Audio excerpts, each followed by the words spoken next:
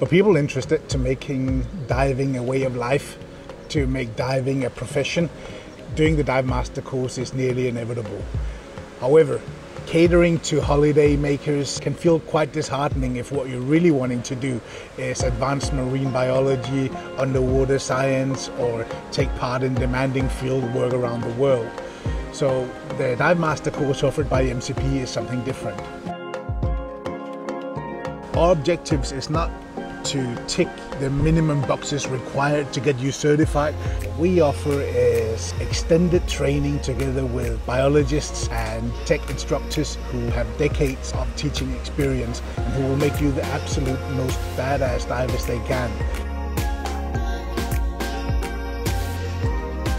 It takes real dedication, it takes hard work, it takes perseverance, but the gain, what you will come away with, is also something else.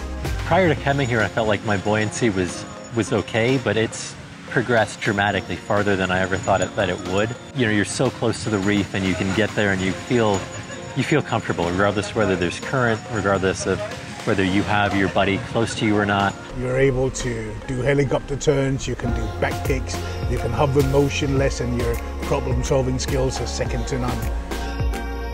We also take part in a number of loose workshops where you learn servicing scuba equipment, you learn compressor operations and so on. So it's stuff that makes you a valuable team member on any dive operation, but it's not part of the actual formal PADI curriculum. The Philippines is the heart of marine biodiversity. So basically out here we have the richest reefs anywhere in the world. In between and after your Divemaster course, you're going to be diving with our biologists and you're going to be learning a lot of ecology and marine biology that normally you would not get as part of Divemaster training. You're so immersed, literally, in an environment where people are so passionate and knowledgeable about everything that goes on in our marine ecosystems that you cannot help come away having learned so much about it. You come back from a dive and people are immediately either asking someone who's an expert in the field of, say, fish, or they see some shell and they're trying to find out what it is. Soft coals and hard coals. What? You saw frogfish? And it's a great experience to find a frogfish because everyone is so excited.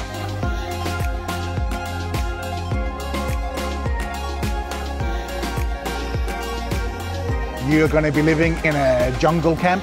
We have lots of different people around base. It's a great sense of community. People come from all over the world, different cultures, different ideas.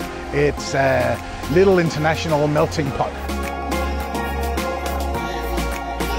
The people who really enjoy it are people who's looking to make lifelong friends, who like to be part of something that's bigger than themselves. It's the people who are happy to spend the time to actually get involved, to get their hands dirty, who's not afraid to help build a bonfire or do dishes. It's people who want to help make a difference.